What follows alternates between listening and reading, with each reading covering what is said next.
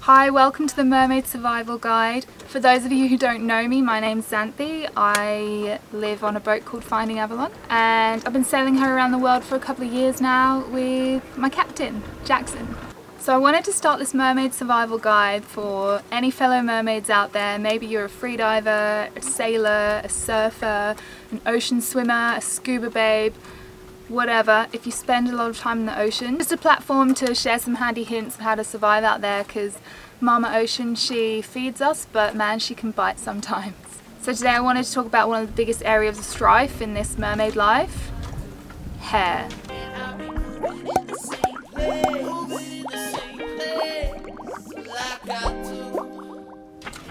Trying to look after your hair when it's in salt water every day and at the same time trying to stay away from toxic chemicals is just the hugest challenge, and I feel like I've only just nailed it now, so I really want to share the things that I've discovered with you. So first thing, shampoo bars.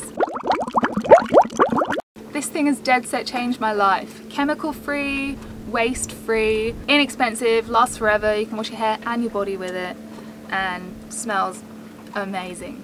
They do make your hair amazing, not on your first go though, so you've sort of got to learn how to use it. This one's coconut oil based, and I know that a lot of mermaids who've used a coconut oil based shampoo bar have had problems with it with regards to build up and just kind of having really gunky hair. But stick with it, that's normally a first time user's problem, and there are ways of getting around that, which I'm going to talk to you about. So I will preface this with the fact that everyone's hair is different, so I will invite you to sort of play around with all these tips and see what works for your hair type. So the first trick is apple cider vinegar. Mix that 1 part water, 1 part apple cider vinegar. Rinse your hair after you've used the shampoo bar, and that should get rid of most of the build-up. If that doesn't work, your next option is baking soda. I'm not going to show you my baking soda because it's in a jar that says chickpeas on it, and that will be really confusing. I buy it in bulk, so sorry about that.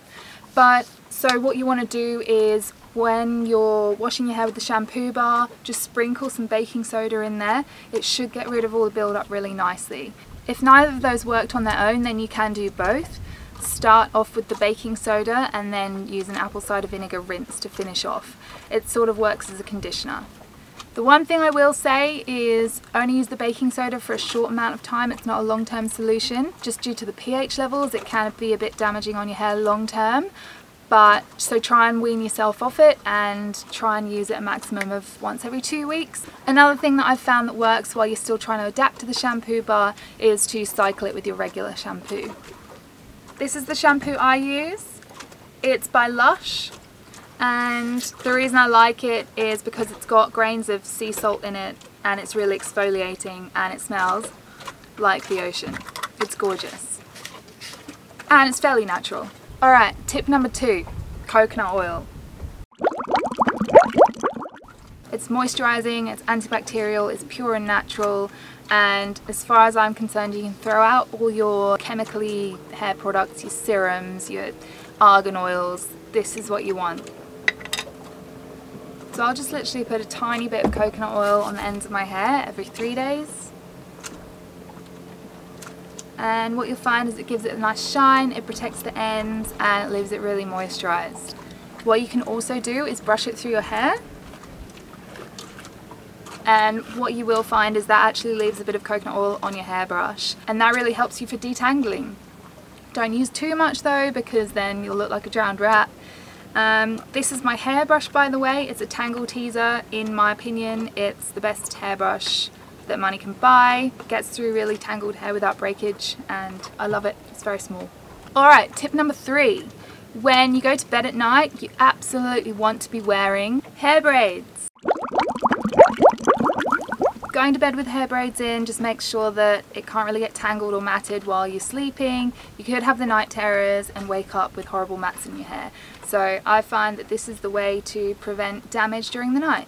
When you're in the ocean, whether it be snorkeling, scubaing, surfing, ocean swimming, I really find the best way to wear your hair is in piggy buns. So I've tried lots of different things when I've been in the ocean, and in my opinion this is the way that keeps your hair in the best condition. I have tried plaits and honestly they don't work for me. I still come out with matted hair if I'm wearing plaits. Hair completely down is a total no-no. Hair in one bun should work, but for me this is how I roll. Another really good way to wear your hair in the ocean without tangling is actually the Ocean Ramsey style. The reason I don't really rock this ever is just basically because I feel really weird wearing it. It's Ocean Ramsey's style and I feel like it should be left as only her thing because she rocks it like a babe. Alright, tip number 5, get a neoprene snorkel mask cover. It will change your world. This one's really good. It's by a company called Deep Sea. I'll put a link to that one below so that you can get one yourself. They are so cheap. I think this one cost me $5, so that's a great investment. Before I had this, I actually lost a lot of hair to breakage, and in a way I've kind of got layers from it. You might be able to see them, but kind of half my hair's gone on the top layer. It's really sad.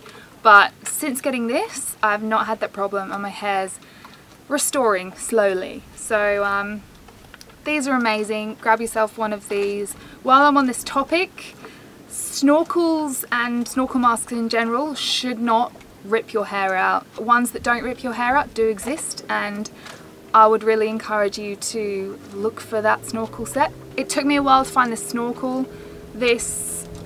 I usually get my hair caught in these little snorkel attachments. My old one was a nightmare. This one, I haven't had any problems with it. I've probably lost one hair in the last 3 months, so we're doing good. Snag-free snorkel set. Alright, lastly and potentially most importantly, tip number 6 is diet. So from the old adage, when you squeeze an orange, what's inside comes out. Same goes for yourself. What you eat will grow out the top of your head. So with regards to diet, there are things that you can load up on, and there are certainly things that you can avoid that do actually inhibit your hair growth. There are so many yummy foods that if you load up on them, you should see results in your hair, and they are as follows. Eggs. They are a source of biotin, which is in the B vitamin group, and it is the vitamin for hair growth. Spinach, packed full of iron, which aids hair growth and repair. Berries.